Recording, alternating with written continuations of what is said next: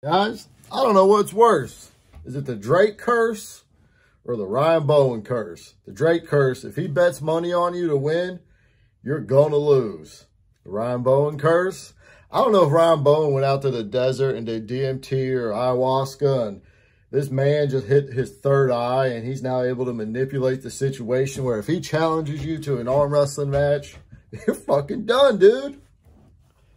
My man called out Chance Shaw. Injured. Blew his elbow up. My man called out Todd Hutchins.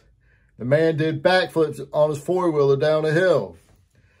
Ryan Bowen calls out Monster Michael Todd. His bicep blew up after he spent all those thousands and thousands of dollars on stem cells.